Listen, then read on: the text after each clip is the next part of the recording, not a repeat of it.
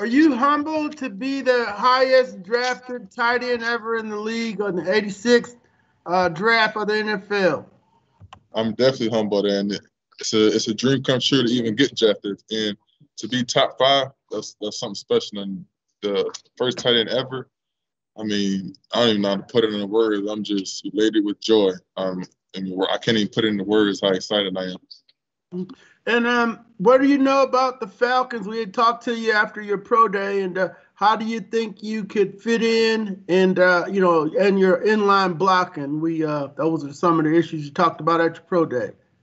I know it's a lot of vets and great minds around that team. So in that building. So to just learn from Matt Ryan, Julio Jones, Calvin Ridley, the list goes on. But to be able to come in and make an impact is something I want to do. And blocking wise, I feel like I'll be ready. I'll be ready for when the day comes. And first day of camp, I'll be ready. And I know Coach Smith does a great job of getting his tight ends fed. So I'm eager to see how he uses them.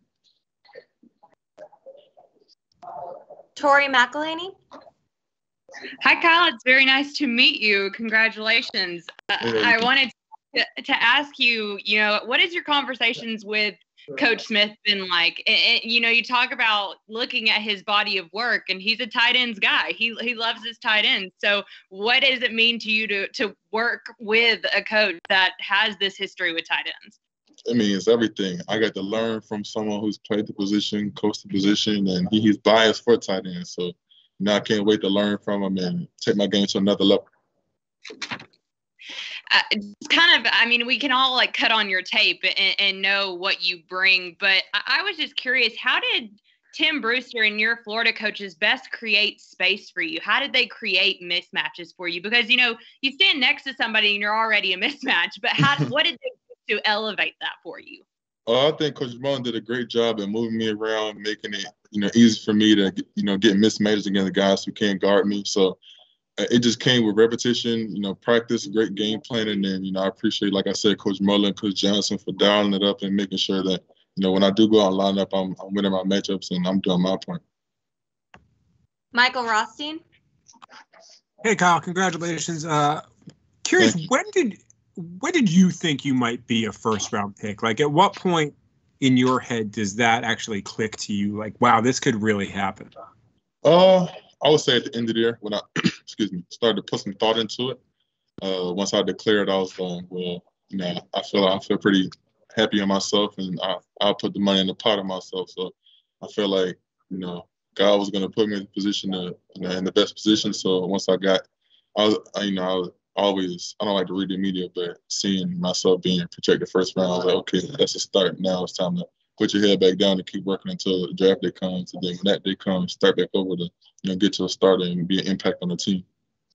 And I want to go back a little bit to your decision to go down to Florida from Philly. Northeast, not exactly known for its college football. Southeast is. What went into your decision to go to Florida, and did you kind of go there with the thought that one day this could happen? I would just say during high school, I always knew about the SEC. Watch Florida, watch Bama, watch Kentucky, watch Vanderbilt, all those top SEC teams, LSU. But when I started getting offers and getting national exposure, I was doing my research on the tight end depth at every university. So I felt like, I could play in the SEC at Florida. I could get a great education, and I could maybe sit a year or come in and make an impact early. So I just weighed my options, prayed to God about it, and I committed. And that was something that, I stuck with it, and I don't regret anything about it. Paul Newberry.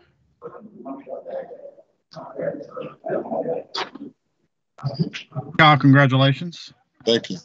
I'm just curious. Sorry, I jumped on here a little bit late, but I wanted to ask you just your thoughts about joining Matt Ryan and an offense that at the moment includes, some other pretty nice weapons with guys like Julio and Calvin Ridley. And just what do you think you can bring to that offense? I'm just gonna be a sponge in the beginning, just learning from those guys who are gonna eventually be Hall of Famers, and to be drafted to their team and to be able to learn from them and see how they go about the game and see how they win and how they, go about their business is something that I can't wait to see. And from day one, I'll be, like I said, like a sponge, soaking everything up, all the knowledge I can, all the relationships I can build, and I'm excited for the journey. You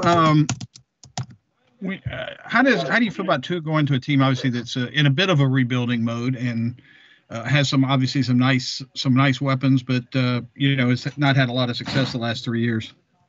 I think this team is on the rise, and Coach Smith is going to turn the organization around. And I feel like people may think it's a work in progress, but I feel like we have a start, and I think we'll be able to be very victorious throughout the year. Jeff Schultz. Hey, Kyle. Yeah, obviously you've been in a lot of mock drafts where you were projected to go forward to the Falcons, but I'm curious when you first had the feeling that they were really interested in you and when you really first believed that that's where you were going to be selected.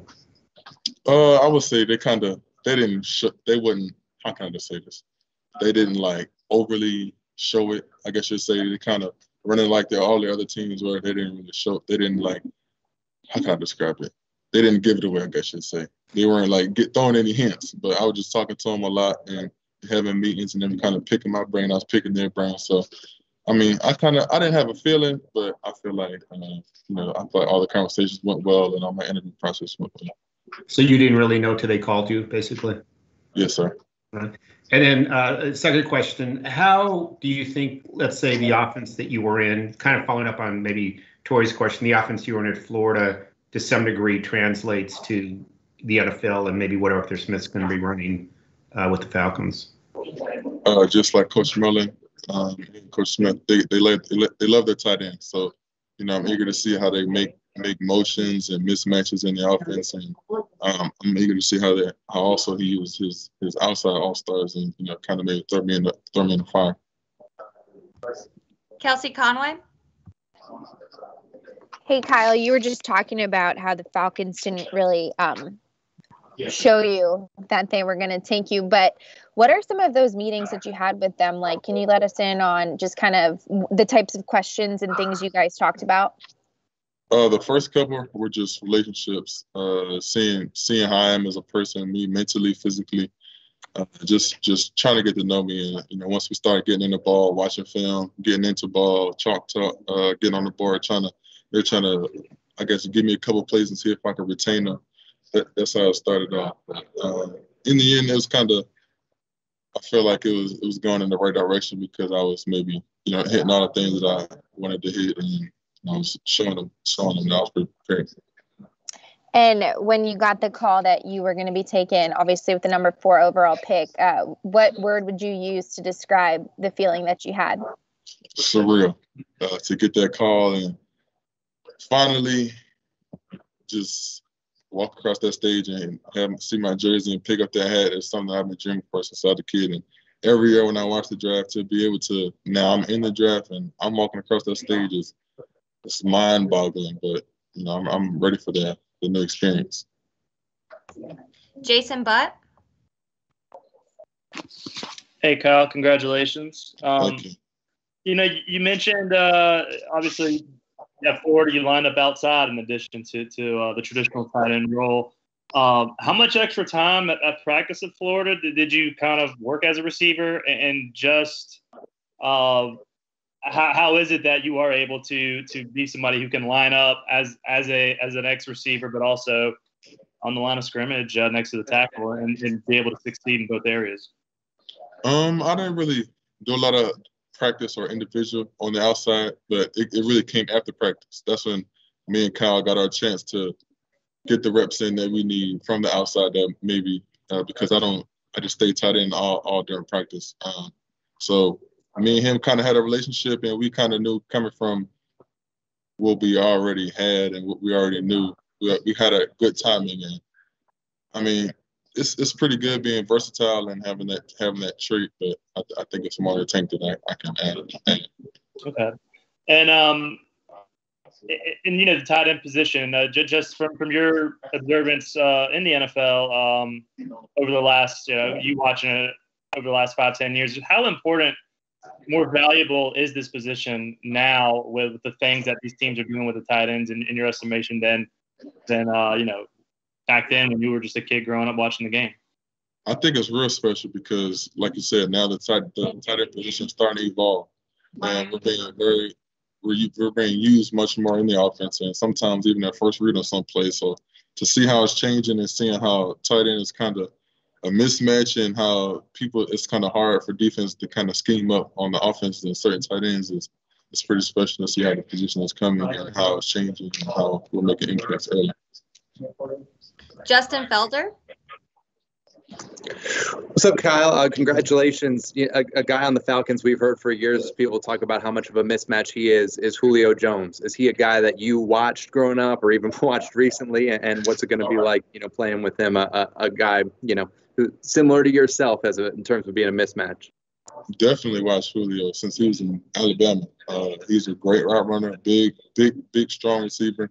I can't wait to pick his brain and see how he goes about, winning his matchups in the NFL because it's a new level at this level, and it's not college anymore. So you're gonna have to use different tools in order to beat these, professional DBs. And I'm sure it's a whirlwind. You probably talked to Arthur Blank and then Arthur Smith and Terry Fontenot. Did any of those guys said to you stick in your mind? What was the one thing that they said on the phone that really stuck to you? Just starting off with, are you ready to be a Falcon? It's a lot of work that's going on in the They are excited about having the team. Zach Klein. I was reading online about a GM that said, I'm usually against drafting tight ends that high, but he's a bad dude. If someone's never seen you before, what makes you so bad on the field? I just feel like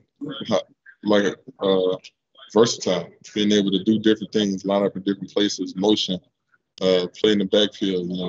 Someone that you just can't say he's just going to play on the left side, on the right side, or he's going to just play receiver. Just moving around, being mobile, getting mismatches, and winning my matchup and scoring the ball. And most guys in high school, Kyle, that are 6'6", 240 or getting that bigger, usually play defense before they, as a tight end. Were you ever on a defensive side? Were you ever want to be a defensive end? And I guess one was a switch to that you realized you had a special skill set on offense.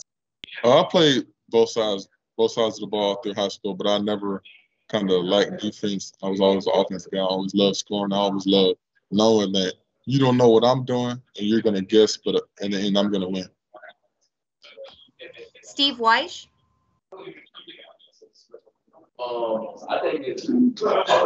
Hey, Kyle. Yeah, I spoke to your assistant coaches down there. He told me about your approach to practice every day. He said you just brought it every day. You never took a play off. How are you able to kind of just maintain that focus? Practice is important. Reps. I'm a rep guy, so I love practice because I know that's where I practice is supposed to be harder than the game. So when practice is hard, I know I'll be prepared for the game, and I won't be winded. I'll know my assignment. I know what my opponent's doing, and I'll be ready for all 4 quarters. And when you're watching, tape with Coach Smith and some of the assistant coaches, they really like to kind of maybe even pick on a guy to find matchups. I mean, what did you learn in watching some of those scheme breakdowns, on how they're going to use you? Oh, we didn't go that far into depth, but they were just telling me how, he's saying just look at what he's done. And if you've seen Johnny Smith, he fed him. So I'm eager to see how this goes, and I think it'll be a great experience. Thank you. Jarrett Bell. So, just going back to my routine, perfecting my technique, actually, I think that's. Hey, Kyle, congratulations on the pick, man. Thank you. I appreciate it. So when you think about making the transition to the NFL level, and you probably touched on some of these things now, what do you feel like the biggest challenges are going to be? And are there NFL tight ends in the game, a Travis Kelce, that you've studied and picked up nuances from? I'm excited for the speed. It's another level of speed, and I'm excited to see how these professionals, how they play, and how I'm going to match myself against it. And I look up to Travis, Eric, George Kittle. Those are 3 staple guys right now that represent the position very well. And I like to take some of their things that they're using in the game and add it to mine. So now that I'm in the same league as them, it'll be even better to just watch them every week and try to be the best.